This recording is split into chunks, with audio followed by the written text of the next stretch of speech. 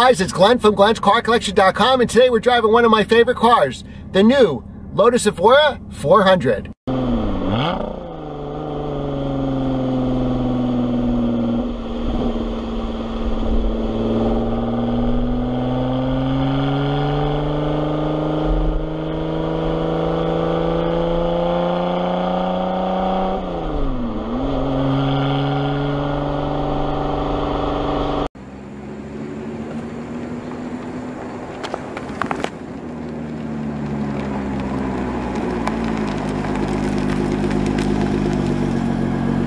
All right, guys, so here's the interior of the Lotus. So to start it, we put the key in, and forgive the shakiness here. We put the key in, we turn it, and then we hit this race start button, which is located right here. So at first that threw me off because I assumed that the button would be near the key, but it's actually on the left side. Here we have our instrumentation, we have speedometer, tachometer, we have tire pressures, and in the middle right here where my finger is a little tiny digital speedometer, which is hard to see on the camera here, but it actually works well as long as you put the steering wheel high enough that you could see it. Then here we have temperature and the time, how many miles. This car is just under 4,000 miles. And here we have some buttons. This is your sport button, your heated seats. Race mode, that takes off all the electronic nannies you have to hold down, and you have to press for 2 seconds. Your hazards, your lock, your sport exhaust, and your other heated seats. You have the stereo, air conditioning controls, and a 6-speed shifter. And the steering wheel is great as well. It's much improved over the first Exigis. And then you have some air conditioning. The air conditioning works good. I didn't believe that it worked that well this morning, but now actually that it's been running, it runs well, so I just don't think we had it in the highest setting. And then you have your regular controls, directionals, wipers, and then your lights and mirror controls on the side. Fuel tank on the side here, and opening the trunk button down here where my fingers are. And that is the interior of the Lotus Evora. All right, guys, and we're off in the new Lotus Evora 400. It was a cold October day. Sun's coming out, so this is a great time for a drive. Now, roads are a little bumpy here, so forgive us. And it is a sports car. I did get to drive, you've heard probably in other vlogs or videos. Here's a nice turn. Let's take this turn first, forget talking. Oh wow, the handling mid-engine cars are just the best. Whoa. Oh my God. Now you have a 7,000 RPM red line, a 3.5 liter supercharged V6, comes out of a Toyota Camry, but with a Lotus tune. And it produces, wow, the steering is so sharp to turn in, wow. And it's so direct. 400 horsepower, 301, 302 foot-pounds of torque. But this car is not about torque.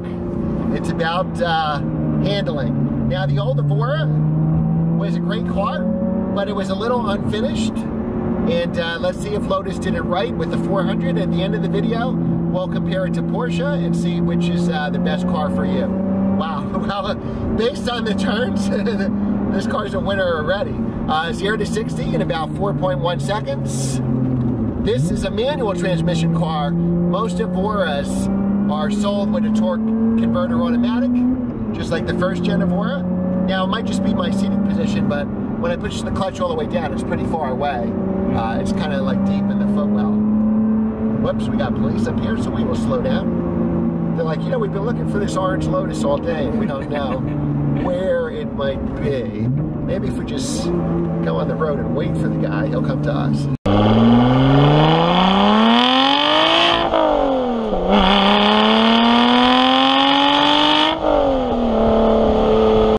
Manual Lotus Evoras have a limited slip differential. Lotus was not that big on limited slips. When I used to own an Exigis, a 2007 that you've probably seen in some other videos, and Lotus always preferred not to do limited slip diffs because they thought it compromised the handling at high speeds. Now, as an autocrosser, I love limited slip diffs, and here on the Evora 400, you have one. Now, pricing for these cars are about, what, 100,000 or so? About 100. Yeah. Start at 90. Start at 90, and then with options about 100. Now, can you get these cars, can you get a discount on these cars, or they're still new that you're probably paying close to sticker?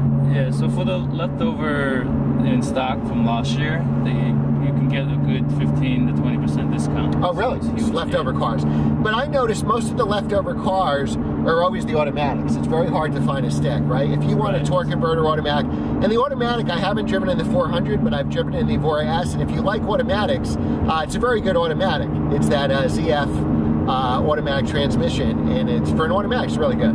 It's a torque converter automatic, but it does really good on the upshifts. Downshifts, of course, won't be as quick as a dual clutch transmission. But get the manual. Now, the steering wheel, is the steering wheel adjustable? It is, right? I think it goes up and down. Yeah, so the steering wheel, you can see your speed between the tachometer and the speedometer. You can see a little bit of, you can see a digital reading of your speedometer. Now, this is a real driver's car, so you have to heel-toe shift for yourself. It doesn't do it automatically like Porsche's or my BMW M2. But this car lives for the turns, and now we have some power for the straight. Whoa, whoa. Oh my God, Jesus. Wow, we'll slow down. Nothing's better than a mid-engine car. I had a Cayman S, an Exige S, NSX, and once you have mid-engine cars, I don't think you can go back. So that's certainly an appeal. Depends on what you compare this car to. Do you compare it to a Cayman S because it's mid-engine, or really a 911, but that's a rear-engine car? Now, this car feels like I'm in something special. It feels like almost like I'm in a race car. You know, if you buy a Porsche, the suspension is going to be smoother. You know, reliability is probably going to be better, build quality, but everybody has a Porsche. There's a million of them. I don't think they really turn heads anymore. To me, the new 911 or even the Cayman S is like a Grand Tourer, and it's really more, to me, of an everyday car than a weekend car. The weekend cars would be your GT3s, your GT3 RSs, GT2 RSs. Maybe you can make a case for the turbos, but, you know, they're really good daily drivers as well. Now, here we're going way over the speed limit, but it doesn't feel like we are, right? Now, it's a 6-speed manual transmission. The throws are really nice and tight. I never liked the Lotus shift knob. That's the same shift knob I had in the Exige, but I can tell you that the shifter's a lot better. The shifter in my Exige S was garbage. The interior's a lot better here. You finally have a, I don't know that it's Porsche-worthy, but it's a big step up over the Evora and the Exige S. I drove the Evora when it first came out in 2010, and it kind of reminded me of the NSX because it had that like 276 horsepower.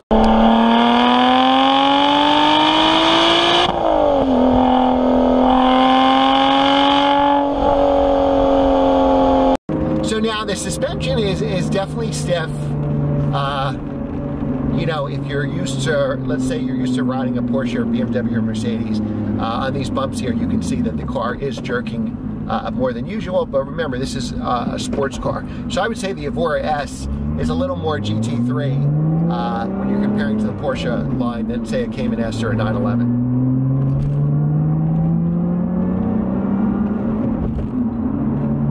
Now, this car feels like an event. You're probably not taking this car out to get a cup of coffee. You're going to take this car out and drive it. This is not like a car you're probably going to commute to work in. The build quality, I can tell you already, is much improved.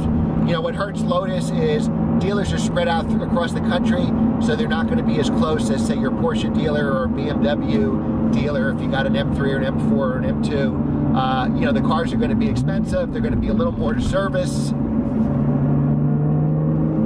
But I think driving makes up for it. And if you go to if you care about, you know, your local cars and coffee and stuff, you're going to be a star if you show up in Evora 400. I guarantee there's not, no other Evoras there. Now, what other cars did you consider with the Evora? Did you, I know you had an NSX. What was it, a 95, 96? 95. 95, and then you have a 997 turbo convertible, right, which we did Simon's car on this channel. Yeah, you can really hear the noise in here. Yeah. Again, it's a driver's car, so it's going to be loud in here. Did you consider consider any other cars, or you were just... Let's look. I wanted something a little more exotic looking, you know, coming from the NSX. Yep. So I missed that. I wanted something like that, and something with the back seat. So the back seat was a big driver for me. Right. So now you can fit. You have a 2 or 3 year old that fits in that back seat. Whoops, it's wet here, so we'll go slow. Yeah, I have a 2.5-year-old. Got a car seat for her, and she's fine. And the 7-year-old loves it in the back. Great. Oh, so even your 7-year-old can fit in there. Oh yeah. Okay. Now Lotus is a no-cost option if you want to delete that back seat and make it a 2+0. Right. So this is a 2+2 because you have the little back seats. Yep. Which is standard. And again, great. And this would be a 2. You can get a 2.0 car if you don't need the back seat. You just have a partial shelf for luggage. Yeah. I mean, it will go on. You can just take them off. Oh, is that what it is? Really? Typical Lotus. Yeah. Yeah, it comes with a seat belt and all that stuff. So okay. It's hard to retrofit it. Okay, so it's better to get it and take it out. Yeah. It's better just to get with the 2+2.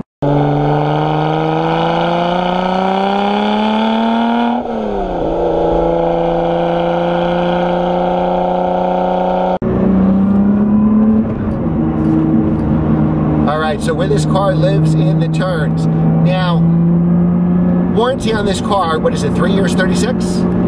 Yeah. Okay. So Porsche is going to give you 4 years, 50,000 miles. Now the service, there's a service when you first get the car, like a 1,000-mile service or whatever, right, to tighten up the bolts and do the first oil change, I assume? Yep.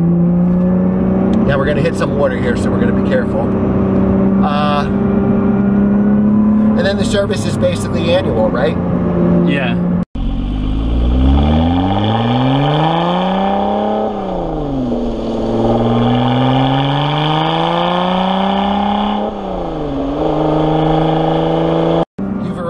We're about to hit 4,000 miles, right?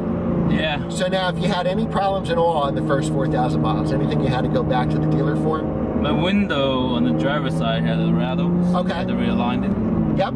That's the only thing I had. Okay, that's not bad. Now, I almost bought a 2011 Evora S, and really, I think the car got better in 2012, had a lot of improvements. Right. And that was one reason why I didn't buy the 11. It wasn't the rattles, but you know how the window seals up? You put the window all the way up, you close the door, and then it goes that last half an inch. Yeah. Well, the window kept breaking, not breaking, but it wouldn't do the last half inch. Yeah, it would just go crazy like this. Oh, really? And the dealer really couldn't fix it.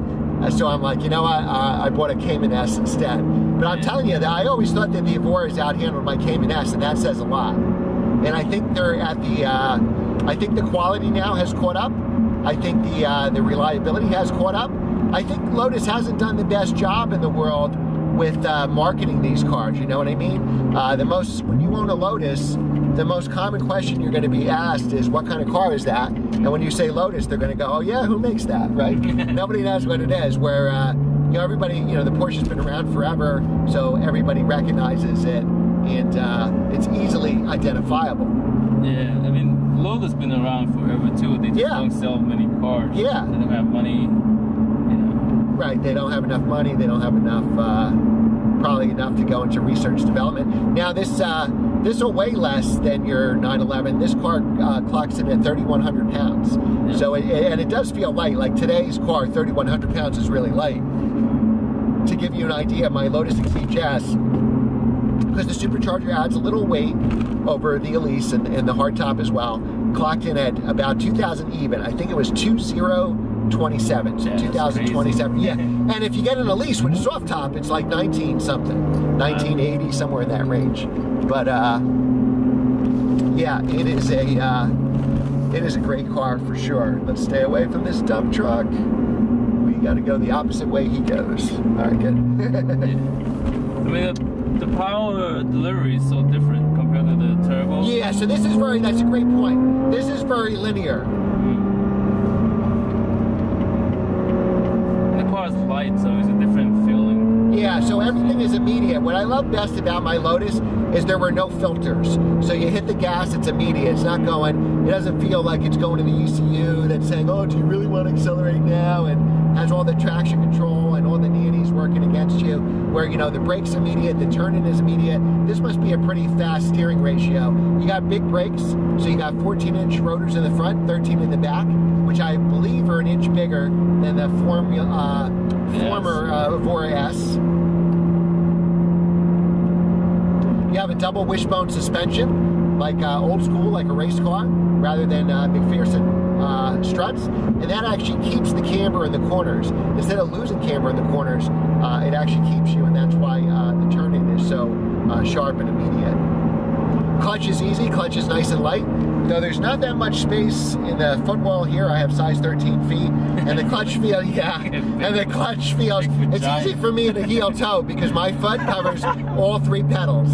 That's an advantage. Yeah, so I can't, like, I don't heel toe like this. I actually roll my foot over, and that works for me. Yeah, awesome. But the ride is, you know, sports car stiff. I'm going to say it's stiffer than the Cayman S I had or a 911. We're in sport mode here, and sport mode dials back the nannies a little bit, and it gives, it opens our exhaust. So instead of the exhaust coming on at like 4,000 and 5,000 RPM in the regular mode, in sport mode, it gets loud right from the beginning. Yeah. So the good news is drive around sport all the time. If you're coming home at 1 in the morning, then obviously take sport mode off. Yep. If you depress the race button and hold it for a couple seconds, then it takes all the nannies off, correct? Yep. And the car will learn as you track the car, if you're in race mode. It will learn how you drive and handle the stuff, so it will improve. It does a little bit of intervention. Oh, wow.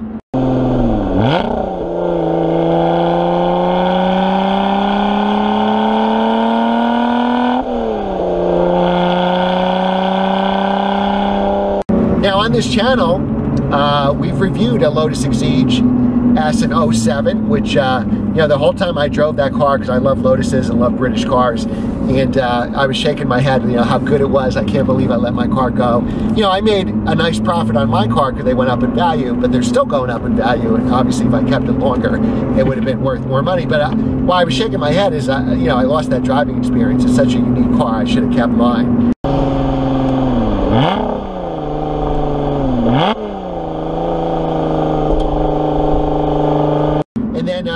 We have an Evora S on the channel. I believe it's a 2013. 2014 was the last year of the old, the Evora, what they call S model. This is the 400, yeah. And that was a great car. That was a torque converter automatic, but I mean, it drove great. You know, when you look online, say on a cars.com or Auto Trader for Evora 400s or even Evora S's, you really got to look at the pictures, because even the ones that say 6-speed manual aren't, because you'll see the center console here and there's no stick shift there. So that's the downside to that. And you can get great deals. If you want the automatic, I'm sure you could get 20,000 off sticker. They blow the automatics out the door, but the problem is the dealership stocks so little manual transmissions that it's hard to get a good discount. Now, when you went to the dealer, they had several of these, right? How many were manuals? I think 2. I think 3 were manual. Oh, wow, that's great. Yeah. And would somebody be able to, not asking you what you paid, but somebody could walk in there now and get probably a leftover 17 or 18 at a good price? Or 17, I guess? Yeah, I think they can try to get a 20% off. Yeah? Almost. Wow, so you can get a $100,000 car for 80? Yeah. Wow. I mean, like, I think, you know, 85 with all the options, you probably get 85,000 on the 105, maybe. That's a lot of car, because like I drove a 4S on this channel, and it was fully loaded, but it didn't have like ceramics or anything, and I think the price was like $136, and that probably equals a fully loaded, now again, a 4S was all-wheel drive, so that's like $10,000 more in the S model. But I mean, this would be equivalent to a Carrera S model, and you know, let's just say that would be $125,000 if you can get this for $85,000, $90,000 fully loaded. That's a bargain, right? Yeah. And it's different. You know, Porsches are great cars. I've owned 3 of them, and I'll probably own some more. But you know, I think the Lotus, you know, really stands out in a good way. Okay, now if it was my money, would I buy this or a Porsche? Well, let's talk about what Porsches it competes with. Competes with the Cayman S because obviously that's a hardtop and mid-engine, and I think you can even make a case that it competes with the 911 because that's a 2+2. Now, true, the Porsche will be more reliable, have a better resale value, better fit and finish. How can a car with a Camry-based engine even beat a Porsche? Well, to me, it's all about most visceral driving experience, and one car wins hands down, and it's this car, the Lotus Evora 400. Make mine blue with a 6-speed manual. Thanks again for watching, subscribing, liking this video, and sharing with your friends, and I will see you next time on Glenn's Car Collection.